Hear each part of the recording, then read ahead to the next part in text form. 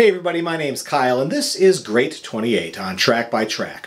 All through February, I'm highlighting one great album per day. It's day 13, and for the letter L, I'll be highlighting another album of cover songs, this time by K.D. Lang. Now, I do enjoy a good collection of cover songs. In fact, I did a whole video about tribute albums. You can check that out at a link that I'll post here on the screen. But part of what makes cover albums work best, I think, is when there's a central theme or concept. Plenty of artists do cover albums where they simply record a bunch of their favorite songs. That's fine, but it's not really a theme.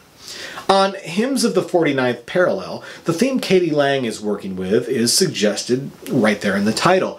These are all songs by artists who, like Lang, hail from the nation north of the 49th parallel. It's a tribute to her homeland of Canada, the country that also brought us the legendary songwriters Joni Mitchell, Leonard Cohen, and Neil Young. Lang covers 2 songs from each of those artists on this collection. Now I have to admit that I've been a bit touch and go with the music of K.D. Lang. The more country-leaning music of her early career isn't something that I find myself drawn to very often. She does have an amazing voice though, which I often find irresistible when she applies it toward other musical genres. Here, on Hymns of the 49th Parallel, the music leans more toward folk, with a gorgeously lush and sometimes ethereal sensibility.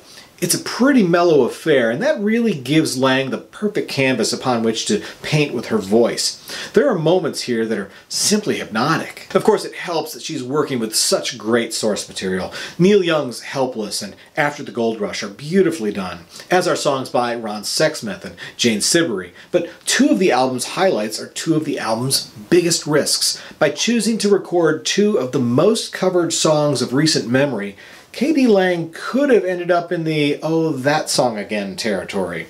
Instead, she pulls it off brilliantly.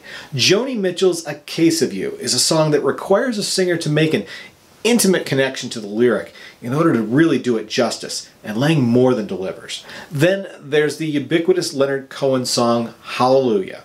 As frequently as the song is covered, it's rare to hear it tackled by a female artist, let alone one of K.D. Lang's caliber. Her version definitely ranks up there with the best, one of which we discussed earlier in this series. So here's to Canada, and a moving tribute from K.D. Lang, Hymns of the 49th Parallel, today's entry in the Great 28. Once again, my name's Kyle, and this is Track by Track. Be sure to click subscribe so that you don't miss the next episode of Great 28, and many more videos to come. Thanks for watching, and I'll see you next time.